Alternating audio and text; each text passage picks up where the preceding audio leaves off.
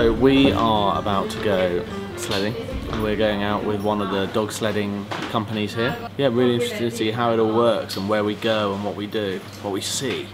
I know Cara is planning on doing a 360 film. We should be down there in about, well, 15 minutes, so it should be fun. Nice to meet you. Hi, nice to meet you.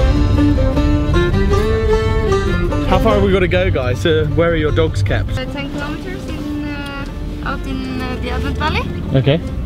Where we keep the dogs so we can stay good friends with our neighbors. Now they are pretty excited. They know what's coming. I think it's going to be pretty noisy when we open this door. Yep. 9?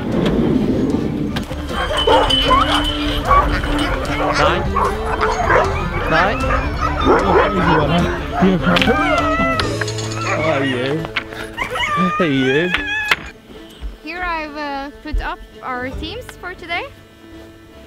So when we're gonna get the dogs, you will come up here and me or one of the other guides will give you the right size harness for your dog and point you in the direction of where the dog lives.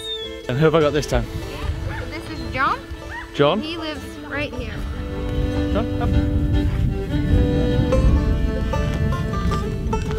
The red ones are females and are on that side of the dog yard, and the blue ones are male and they are live on this side of the dog yard. They're trying to kiss each other. Okay. Yeah, I got her. Okay. Come on. No, don't look in the camera. When we start out from the dog yard, you will have put your dogs in the team. And when the last dog is put in, you stay with 2 feet on the brake and hold on. This is because the dogs get full of adrenaline and very eager when they realize they're going out for a run. And they might jump and pull the ropes.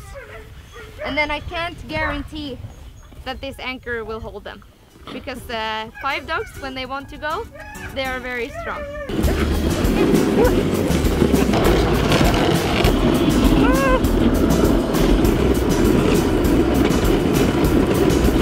So the Huskies have this amazing ability to regulate themselves using their paws. So they have like an active control of their temperature with their paws.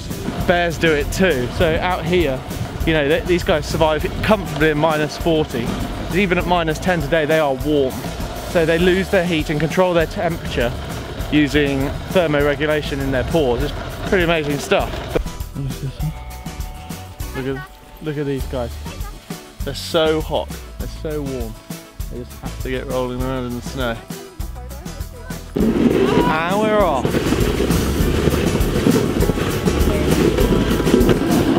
You don't just steer them, do you? No, you don't steer anything. They know where they're going. They know where they're going.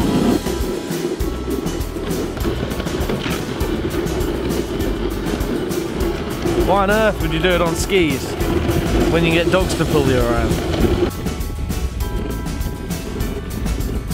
My face is tingling because of the coldness, but you kind of forget about it. The one thing you can't forget about is the smell of dog bumhole, which is pretty punchy. That is my only main concern with all this, is I get a mouthful of dog.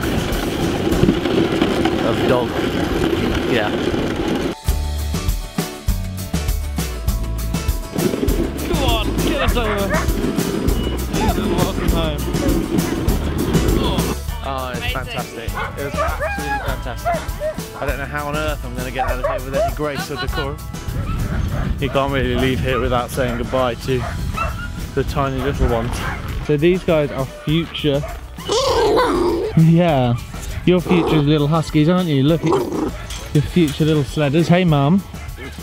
So they will want to run out, so you can go inside now. You go on. I'll go in. I'll go in. It's a puppy party. So of course, there is very little cuter up here than husky puppies. Oh, look at you.